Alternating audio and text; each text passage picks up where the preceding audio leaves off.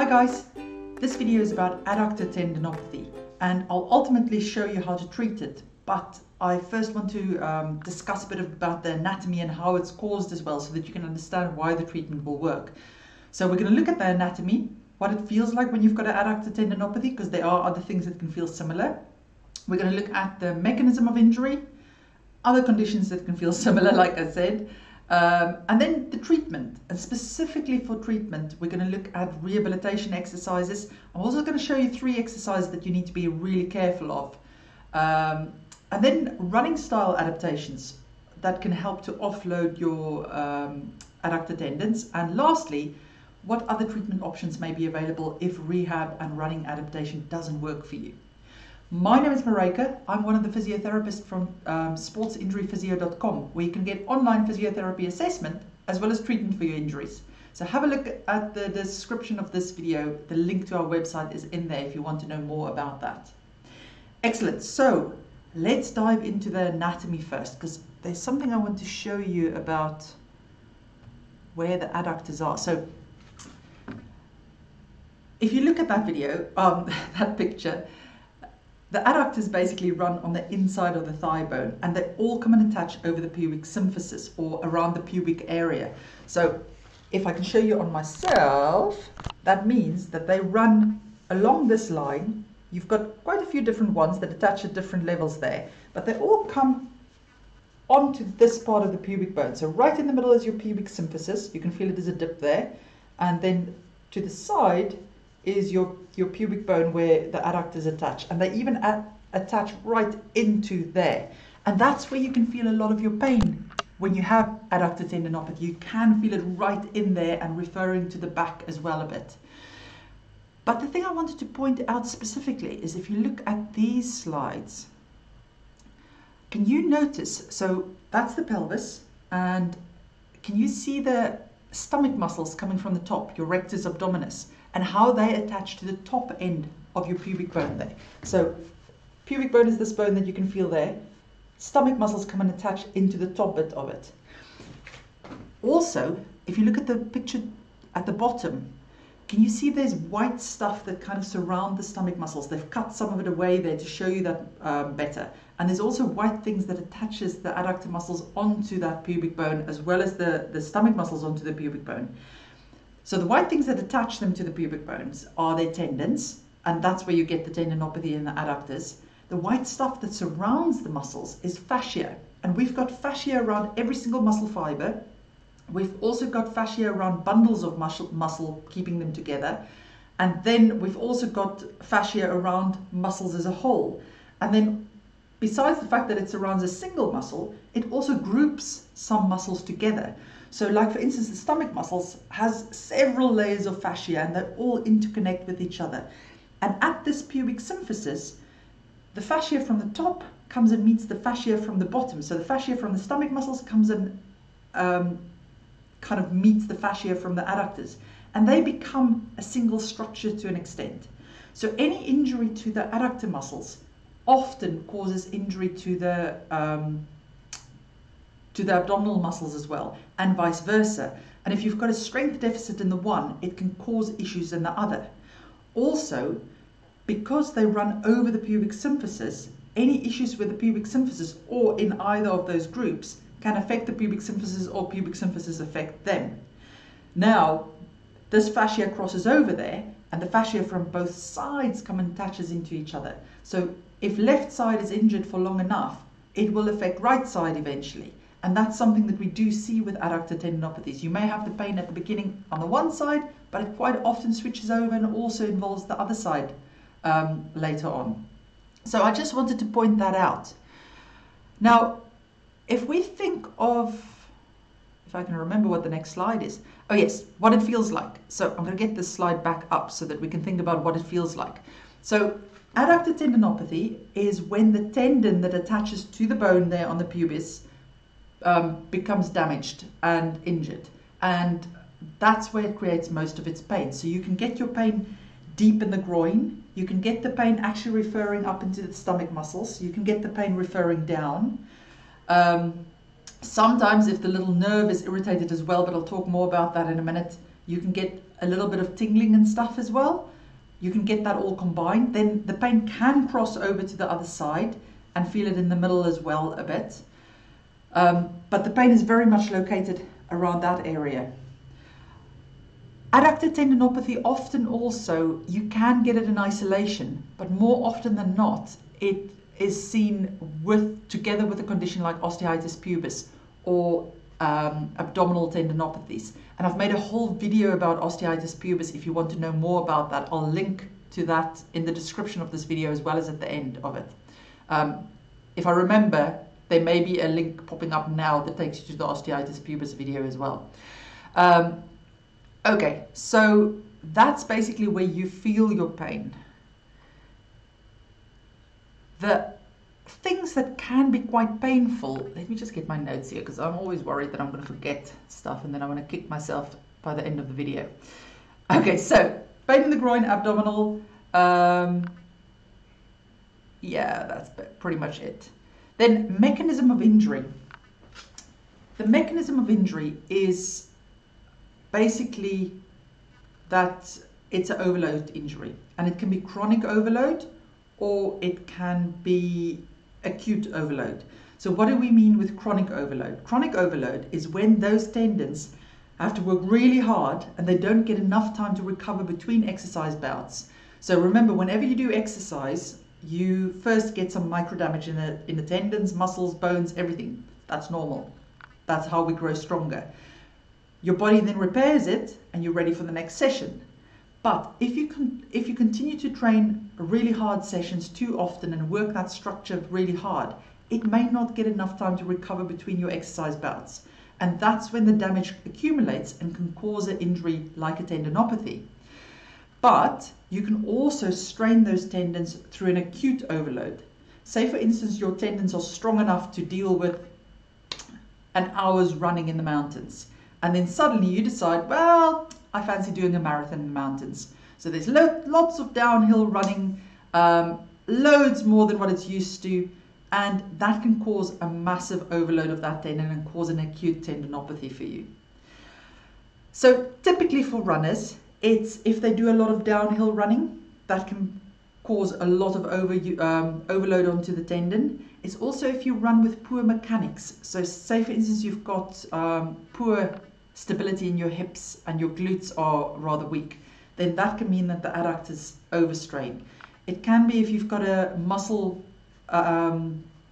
issue with your abdominals, that they don't work as strongly as they should, that the adductors can overstrain.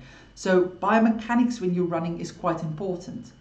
But then certain sports, like for instance, if you're doing a sport where, like football, where there's a lot of twisting, a lot of accelerations, decelerations, those are all actions that really work the adductors really hard. And that's why footballers are quite prone to this type of injury as well. So that is how you tend to get, or the mechanism of injury. Now, other conditions that can feel very similar is, I've already spoken about abdominal tendinopathy, so actually a tendinopathy in that tendon where the abdominals come and attach to the pubic bone.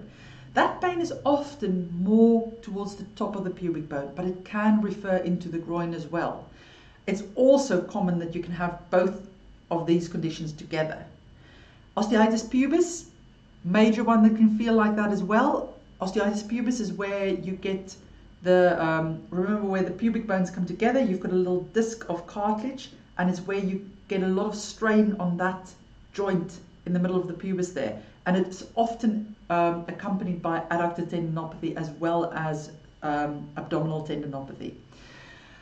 You can get stress fractures of the pubic bones that can be in the same area and give very similar pain to that. So, but how you distinguish between the two is through the history of how it's developed, through how the pain acts when you exercise or when you're at rest.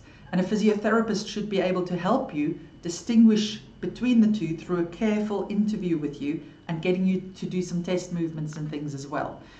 But if there's any doubt or there's a high suspicion of a stress fracture, it's best to get some imaging. Now, stress reactions in bone don't always show on x-rays, so an MRI scan is really the best way to differentiate between the two. Okay, so then what else? Sports hernia, so where you've got a tear of the inguinal ligament, anything in that area can feel very similar. Again, it can be in combination with the adductor tendinopathy that you can have a sports hernia as well. Yes, and then you can get obturator nerve entrapment, which can cause pain in that area, but actually it's the little nerve that's being squeezed. So if you're getting any pins and needles, funny sensations, numbness in this area or down the leg, it's worth consulting a physio about that, because it may actually be that it's not an adductor tendinopathy, and if you're going to go and strengthen the adductors severely, you can make the entrapment worse. So your treatment program has to be tweaked a little bit differently for that. Okay, recovery times. Don't have that on that list, but luckily I put it here. If it is an adductor tendinopathy, and it's a plain adductor tendinopathy without osteitis pubis and everything else that goes with it, you're looking at least 3 months recovery, and then that will get you to about 90-95% better, and then you're going to have to really work for several more months to get it to full capacity. If, however, you've neglected it for quite a while and you've got osteitis pubis and everything that plays into that, I find recovery times are usually 6 months or longer. So it all depends on how quickly you identify it, how quickly you react to it, and getting the right treatment and the right rehab advice quite soon. Good, so treatment advice. The first important thing with treatment is I always start with activities you do in daily living. I so often come across certain things that people do in the day that just keeps those adductor tendons painful. And it's not because it's causing damage, but it's irritating it constantly, like pressing on a bruise. One of the things that I should have said under what adductor tendinopathy can feel like is it can hurt quite a lot if you cross your legs. So for instance, if you're sitting cross-legged like I'm sitting now, which is not that great. So if you sit like this, that can cause pain in the groin. Or if you're sleeping at night, and especially when that injured leg is on top and it drops down, that can cause pain in the groin. Or if you sit in a squishy chair or with your knees slightly higher than your pelvis, that can often cause pain in the groin. And I think what happens is that because the bones move closer together, there's less space for the tendons and the bursa and the muscles and things that's in that corner. And because the tendons are so sensitive, that pressure is just enough to kick it off. I often see dramatic changes in my patients' day-to-day pain levels if they can just stop themselves from crossing their legs, from sitting in those surfaces, taking that compression component out of their day. It can really, really bring your pain levels down to a much lower level throughout the day. So if you're a leg crosser, stop crossing your legs. It can make a big difference. And I'm going to talk more about that issue as well when we get to the rehab exercises in a minute. Then you may see that on the internet they tell you about adductor tendinopathy being caused by really, really tight adductors and tight structures around the hips. Yes, technically I guess that could cause it, and you'll see it mentioned here and there. In my experience, most often that's not the main cause. Most often it's an overuse injury and that you've got muscle imbalances in other places. And you will find if you do adductor stretches, especially during the early stages, you often just flare the pain up because tendons that's irritated do not like being stretched. So if you're doing adductor stretches and your pain's just not getting better, stop doing them because they're likely making it worse, even if you don't feel it at that moment. It's okay to add them in towards the later stages of your rehab where the tendons calm down a little bit more if you need them, but it's not something that I routinely get my patients to do. Okay, so that's those things. Then something else in day-to-day life, if you think of the adductors work quite hard in any position where you're on a single leg especially, it helps to stabilize the leg. So if you're going to step down from high heights suddenly, or jump off stuff, or just play with the kids or with the dog or something in the garden, all of those things may just be a bit too high load if your tendon is really irritated. So watch what you do during the day, that you don't do your rehab perfectly, but then go and annoy it because you're doing things in day-to-day life that the tendon is just not happy with. Good. Now, As with most rehab programs, actually all rehab programs, load management is the first important step of your rehab. And what I mean with load management is that you have got to establish what type of load this tendon can take throughout the day with all your activities that does not take it above the capacity that it can cope with.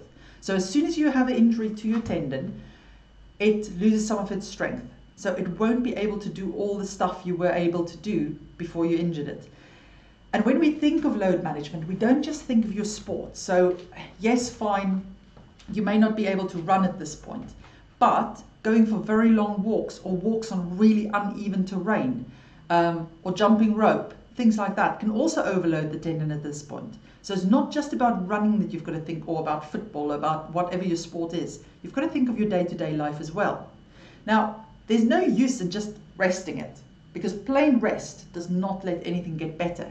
It's much better if you can establish a baseline of activity that you can do that doesn't flare it up. Now, for some runners, that may mean that they have to stop running altogether for a period of time. And to be honest, in most cases for adductor tendinopathy, I do find that you need a bit of a break from running. But it doesn't mean that you can't cycle. You can usually still walk as well for exercise. Often the guys can do cross training, or they can go swimming with, and if kicking annoys it, you just put a pull buoy between your legs. So be innovative, test different things, and think about what things are more likely to irritate it than others. Okay, so you've figured out your load management. Then we've got to think about strength training exercises so that we can strengthen the tendon back up. I first want to talk about 3 exercises I want you to be really careful with. And the reason I'm highlighting these is because they are exercises that are often prescribed during the initial stage of injury. And it just makes people worse. So let me get them up here. Where are my exercises? There they are. Okay, so let's start from top to bottom. The first exercise on there, where the guy's lying on his side, lifting his leg up. I don't understand why people give this exercise to patients, because it's, in my books, a pretty useless exercise, especially if you've got a high hamstring tendinopathy, and I'll explain to you why. Remember how I said hamstring tendons do not like being compressed in the groin when they're injured? Now look at that position. That guy's forcing that leg as high as it can off the floor into that compressed position. So he's pushing on the bruise. He's just going to make his pain worse. Second, he's taking the leg into a position that's really not functional. Now, I'm not on about all exercises have to be functional, but that is not a position that's useful for any sport. In fact, we want to try and avoid people over-adducting their legs when they're running or when they're doing sport. Second, it's an extremely low-load exercise. Even if we think of isometrics for pain management, it's got to be isometrics with some weight or resistance behind that. And that is just not doing anything really. So I really want to plead with therapists, just don't give that exercise to patients. I've seen so many people come to me saying, I can't do exercise because what the physio gave me just made me worse. And then this thing is on the list. And as soon as we take it off and they don't do it for a week or two, they're as happy as anything because their pain levels have dropped. And it's not because I've given them brilliant exercises. I've just told them to take the compression component out of it. So avoid that exercise, especially in the first stages of your injury. Now the second one is a useful exercise, but I just want to point some things out there. I often also get people who make themselves worse through that exercise, and it's because they've not actually been told to do it in a way that's less likely to irritate them. It is an exercise that you'll even see in the research is included in rehab programs, but it's often with something like a football between the legs. Now, if you place a football between the legs, it means that the legs are, for most people, unless you've got really wide hips, a little bit adducted as well as externally rotated. So it's taken out of that compressed position. And then, if you squeeze it, it's not going to go into compression. So even with that ball that guy's got between his legs, because it's such a squishy ball, it's likely going to take him into a compressed position. And it will likely also annoy his tendons if they're really sensitive. The other point about this is, do not the first few times that you do it, try to press as hard as you can. You've got to test it because it's not going to necessarily like being pressed 100% or tensioned those tendons 100%. So A better way of doing it would be place a football or something between your legs that keeps your legs separated, they don't go into the compressed position. And then only press at about 60% of your maximum contraction first and hold it for whatever time you were told to hold it, and relax. And do that and check your 24-hour pain response. And if it's no worse or even feels a bit better, then you know that's a safe level. Then you can press a tiny bit harder the next time. But check the pain response. And if you find a level that it doesn't like to go above, just don't go above that. Work it at the level that it's happy. So ball squeezes, useful exercise, but just if it's done right. I don't actually give that one to my patients. I tend to like to use progressive planks rather than that. And I'll explain to you how I use them in a minute. Third exercise I want you to be careful of. Again, it can be a useful exercise if you do it in the right way or at the right time during the rehab. So what she's got there is it's adduction with a band. So you're pulling the band towards you, so you're isolating the adductor muscles. I find that in the acute stages where the adductor tendons are still really aggravated, it's better not to choose exercises that really isolate the adductors. That's for later. It's better to work with global exercises that kind of works them, but they've got a bit of support from other muscles, and I'll go into detail about that in a minute. The other thing that she's doing there is, can you see that she's crossing her leg over?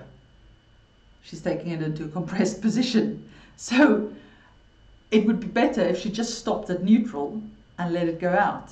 Then it would be less likely to irritate her.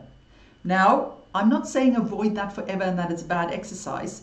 If you're a footballer, you've got to be able to use your leg in that range. But it's something that I would put into your program maybe 6 to 8 weeks after we start a treatment, because it's something that we want to only do once the adductor tendon is ready to do it. For runners, I wouldn't bother going that far. I would just work to neutral with it. So if you look at that adduction with band exercise, I wouldn't do it in the first few weeks because often I find it just flares people up. I would use quite a low resistance to start with it, and I wouldn't cross the legs over in the initial stages. The other thing that I have to say as well, when you do that exercise, it's actually a brilliant one if you do them right at the right stage, is the leg that's supporting you, the adductors in that leg has to work really hard as well, but in a supporting function. So make sure when you do add this exercise in, that you don't just do the pulling bit with the injured leg. You have to also pull with the other leg and stabilize on the injured leg. Then you really work both of the adductor in two ways. So first exercise, just ignore it. The other two useful, but do them at the right stage and in the correct way. Okay, so let's move on to general then exercise.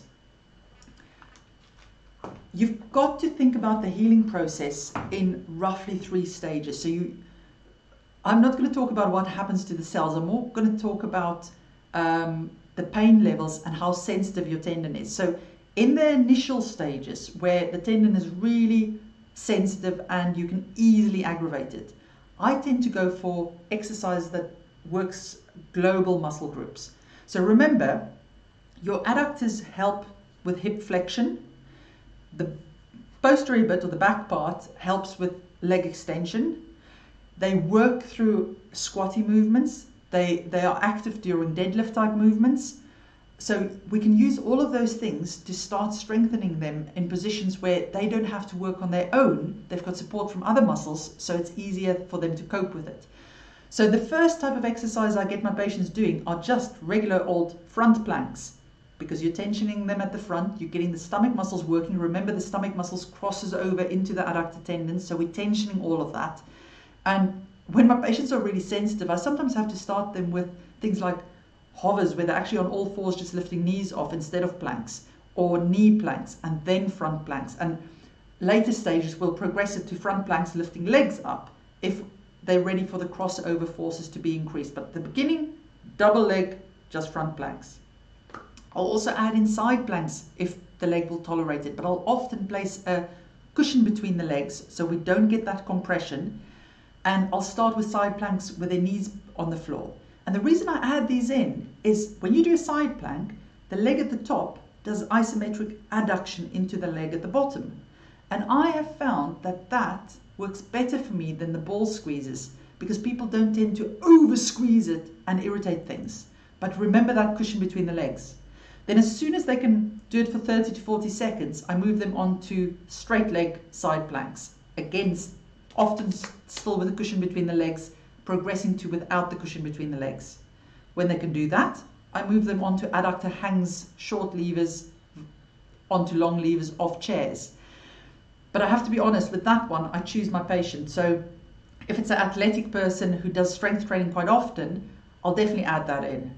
If it's more one of my deconditioned runners that I often get, who's not used to strength training, that exercise is usually a bit overwhelming for their adductors. So I tend to not do hangs. I still do the side planks and stuff, but I don't progress it to the hangs off the bed. I tend to add other things like the band exercise in then rather.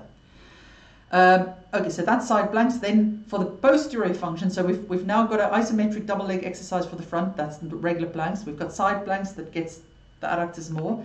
Then if we want to work the posterior part of the adductors more, bridges.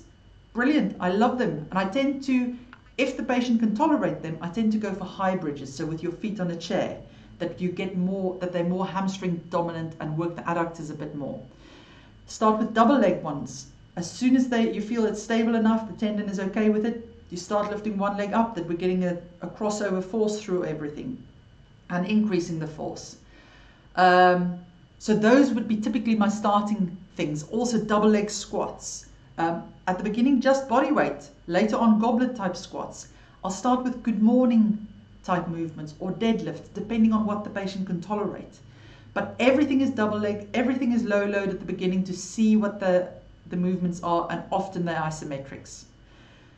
Now, as the patient recovers and the tendon can start tolerating more load and becomes less sensitive, I then move on to single leg type exercise, but again, quite stable at the beginning. So we're thinking single leg supported squats or split squats.